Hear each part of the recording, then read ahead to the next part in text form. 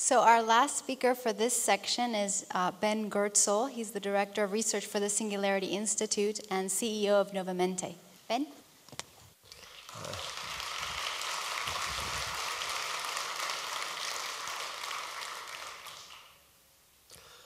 What I'm going to talk to you about is Opencog, which is an open source platform for creating beneficial artificial general intelligence.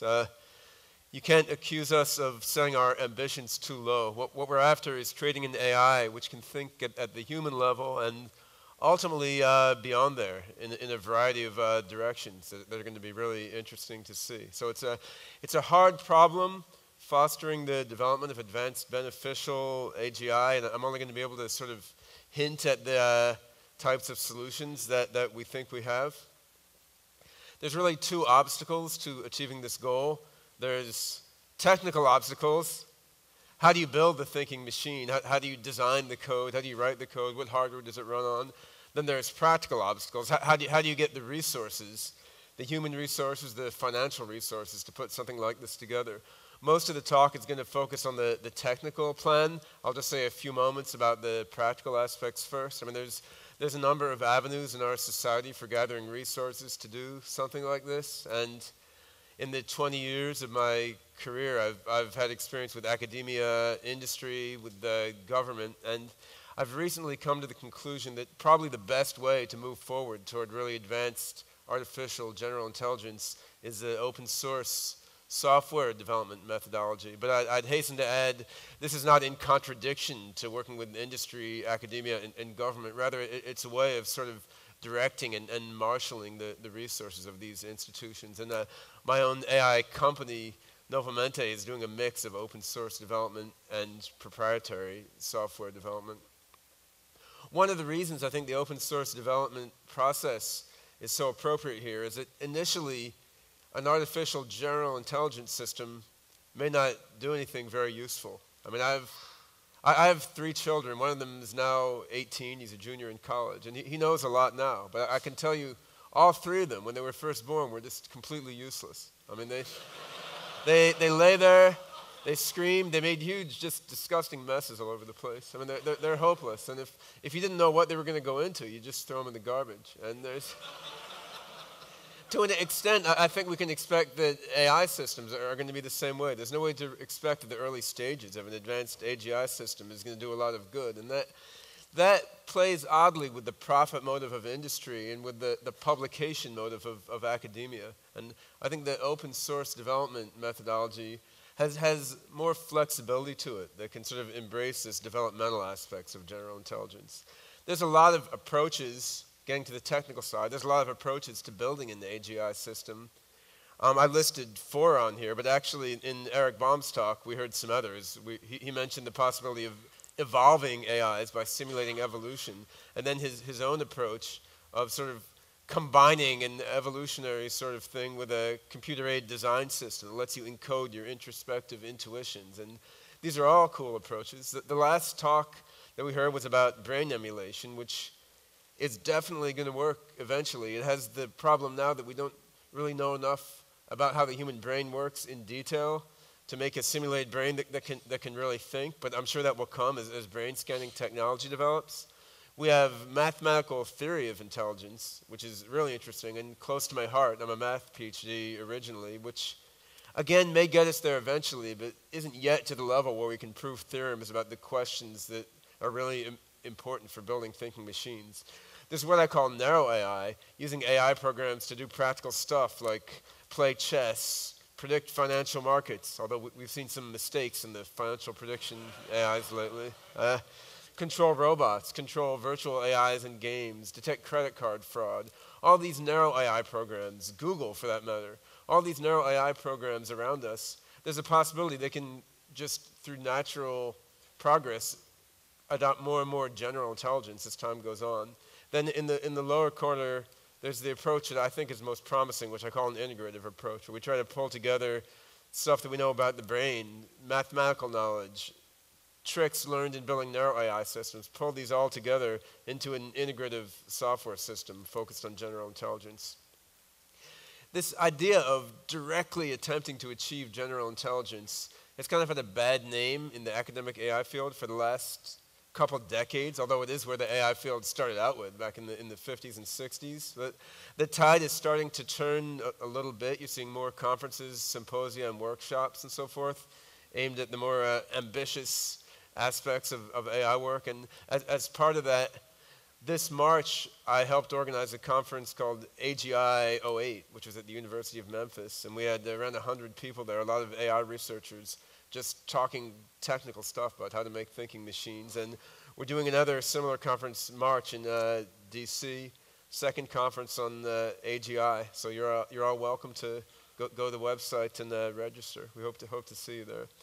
The rest of my talk, I'll tell you a little bit about Opencog itself, and there's a lot to tell. It'll naturally be kind of sketchy.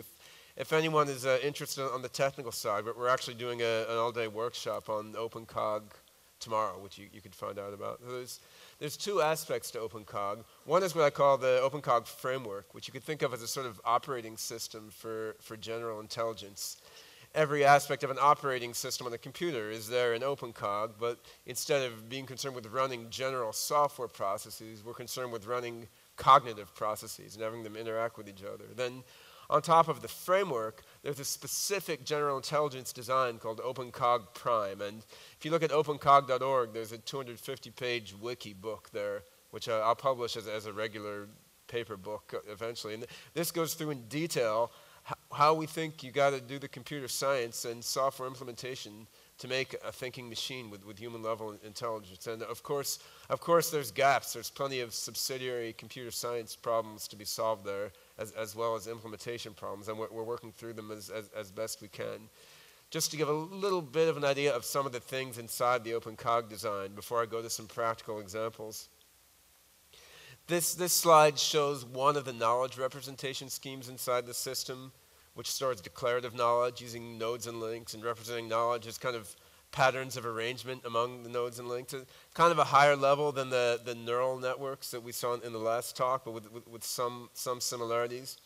On that table of nodes and links, you have a number of cognitive processes acting, and this is where we go a bit further from the brain metaphor. We use probabilistic logic, evolutionary learning, simulation of the world, heuristics for creating new concepts, and a bunch of other stuff acting together on this knowledge repository. How does it do anything? We have modules that generate behaviors, modules that process perceptual data, feed them into the cognitive system with its nodes and links, and then you feed out actions and behaviors. I showed a robot on this slide. It doesn't have to be a physical robot, although we are doing some stuff like that. It can be a virtual agent living in a virtual world. It can be a chatbot. There's a lot of different things you can do with the same architecture. And that box that says cognition engine there explodes out into the atom table of nodes and links, all these cognitive processes, language understanding, and a whole bunch of stuff. What we feel inside our own minds, our reflective awareness, our self, our feeling of will that we're charting our path through the world, how does that come out of all this? I tried to address this in a book I wrote in 2006 called The Hidden Pattern, and that would be a lot to go into here, but one thing I think is important to stress is like there's no self node inside the system. There's not a free will node. There's not an awareness module that someone typed in C++. So I view these kinds of higher level properties of mind as emergent properties that come out of the coordinated activity of a lot of different parts of the system working together, and that can sound kind of airy-fairy, but when you work through the details, it actually does come out to make sense. What do we want to do with this system? One thing you can do is talk to it, and this is not our system. This is AliceBot, which is a standard variety chatbot, which, along with all the other chatbots out there, has the property that it has no idea what it's talking about. I mean, they just try to work around the fact they have no idea what they're talking about with clever tricks and diversions. And we would like to use Opencog to make a chatbot that actually talks with some sentience and understanding. Other things you can do are control agents in virtual worlds. I think making a virtual parrot that talks would be pretty interesting and a kind of cool way to teach language to a system. Controlling physical robots, we're collaborating with a university in China, in Xiamen, on using Opencog to control a little humanoid guy about this big. And one of the applications I'm most excited about a little further down the road is using AI systems to help us do science better. And just to see the need for that, I took a few screenshots of PubMed. So this is an online repository of biomedical research papers. I searched for apoptosis, which is pre-programmed cell death, 150,000 papers. P53, which is a particular gene, 50,000 papers. No one can read all those papers, but an AI could read all those papers. So there's an awful lot of potential for AIs to help us do science better and better. We may start out very simple with virtual babies that just lie there and go goo, goo, goo and don't do anything. At least they don't mess up your house. They're just in the computer. But I think that there's a lot of more practical applications that can happen down the road. And actually, I'm going to talk for the next few minutes about the specific stuff we're doing with Opencog right now. One of them is even more low level than virtual babies. We're playing with virtual dogs. So virtual dogs in an online virtual world that you teach tricks, and you teach them by imitation and by reinforcement. They can play with each other. The dogs have different emotions, pride, anger, happiness, and so forth. They have physiological indicators. They want to get food. They want to have fun playing with each other. And this is a... That's too loud. All right. I don't know what use of sound is at all, but this shows a virtual dog being taught a fairly simple behavior. What it's trying to learn is that when this girl here kicks this leg, it's supposed to do one dance. When the girl kicks the other leg, it's supposed to do the other dance. It learns that by watching this girl. So she's giving the dog examples to imitate. The dog's supposed to learn, okay, when she kicks right leg, make that stupid dance. When she kicks left leg, do that stupid dance. And the text down here is basically control commands to the dog, like, okay, you're supposed to be learning now. You're supposed to be watching now. And talk about program learning, like Eric talked about in his talk. Essentially, the dog is learning a little program, a compact program, which can explain the behaviors that it's seeing. So this Occam's razor stuff we talked about is very concrete here. We specifically have an Occam's razor bias in the program learning algorithm. And, see, has it learned it yet? No, now it's just being an idiot. Whatever program it's running, it's probably very compact, but it's causing it to just sit there. So it's not displaying the desired behavior.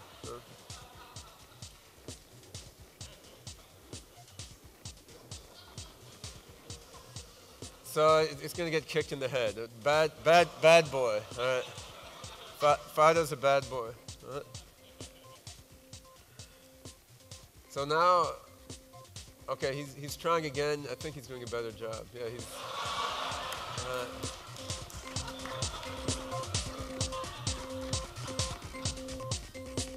So that's better than my dog can do. I mean, basically, it learned it's supposed to copy what she's doing, and it has some prior knowledge. So it knows its leg corresponds to her leg. So when she steps forward, if it wants to copy that, it should step forward and so forth. But it has to learn what combination of movements will imitate what it saw. And I'm short in time. I wonder if I can skip the rest of this. No, did I just kill myself? No, okay. So that's one thing we're doing, which is pretty cool, and is aimed at just starting from the beginning. Basic perception, action, learning based on what you see, from imitation and movement.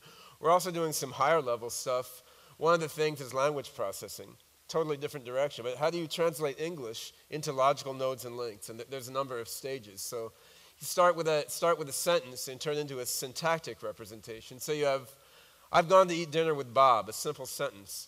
And you do some parsing, you turn into some syntactic nodes and links, and the links are labeled with parts of speech. Then we have another stage, we turn those syntactic nodes and links into semantic ones. We get subjects, to, with relationships. Finally, some more AI is done. You turn those semantic nodes and links into abstract logic. Finally, we've turned I go eat dinner with Bob into something about, okay, Bob is the ingester, dinner is ingestible, I am also an ingester, and so forth. And once we have these nodes and links in the knowledge base, then you can reason on them. You can do a lot of different things with them. I mean, this kind of stuff is used to help the dogs understand these very simple sentences like, let's play scavenger hunt. This is the treasure. Go find the treasure. But obviously also you can do a lot more stuff with this kind of language understanding software. And the last thing I want to talk about is artificial reasoning. We have a probabilistic logic module in Opencog, which reasons on this network of nodes and links. And the math of that is in a book called Probabilistic Logic Networks. which should appear from Springer Verlag this month, I guess. They've been promising it for a while. But I'll just show some very simple examples of it here. Obviously, this picture doesn't tell you too much, but those are nodes and links which are in the memory of an actual running Opencog instance. And the next slide, we see a few more nodes and links, a few more links. The links in green are links that were learned by the reasoning system based on the existing links in the system. And what we did here was just a simple example of trying to use Opencog's reasoning module to learn associations between concepts. So the gray links are associations that were learned by Opencog's language processing module. We fed it a bunch of text, not that much, but a bunch of Wikipedia articles, and it learns, okay, these concepts are associated with these other concepts. But it's not all that much text, so it couldn't learn everything. We say, okay, based on extrapolating from those associations, what new associations can you guess? So here it guessed the association between leader and shepherd based on putting together the pieces from other ones. Here's a little more interesting example. You can see it guesses the association between foreign and administration. Why? First it had to guess official is related to administration, then it had to guess foreign is related to administration by putting that together with foreign is related to official. And of course, that's a really simple example which doesn't stress most parts of the reasoning system, but it illustrates the idea that you can get some links in your knowledge base from the outside world, and then you learn new links in your knowledge base through reasoning, which of course is a much more generic and thoroughgoing process than that. So we're working in a number of different directions, training virtual animals, processing language into logic, doing reasoning to generate new knowledge, and more stuff that I haven't had time to talk about. All these are within the common Opencog framework, which we think of as a kind of mind OS. And we have an overall design, the Opencog Prime design, which all these pieces can fit together into, hopefully, if everything works out, leading us toward an advanced AI system. So I'll close with a picture of the ladder of ascending intelligence. And we're starting off pretty simple, virtual animals, virtual dogs that can learn new tricks, virtual parrots that we can teach by talking to them, hopefully artificial babies that can learn to interact in the world and develop much as human babies do. We skipped a few steps in between, but eventually artificial scientists that can help us penetrate the morass of research papers and data that we're gathering now and automatically control our laboratory instruments. And what comes next? Who knows, really? There's a lot of possibilities. One possibility, brain-computer interfacing, we can do intelligence augmentation along with AI. I think Weird Al Yankovic could use some, but it's just a personal opinion. And what comes beyond there? I mean, who knows? I mean, there's all sorts of forms of possible intelligence in the world, and by the time we get to that level, there may be none of the code or ideas in Opencog left, for that matter. But I think this is about the most exciting and important thing that I know of. I mean, it's very important to do this carefully and thoughtfully. There are a lot of danger involved, and there's a lot of incredible benefits involved. And we're committing to progressing with this safely, thoughtfully, and beneficially to help bring about the singularity along with all these other great technologies being developed. All right.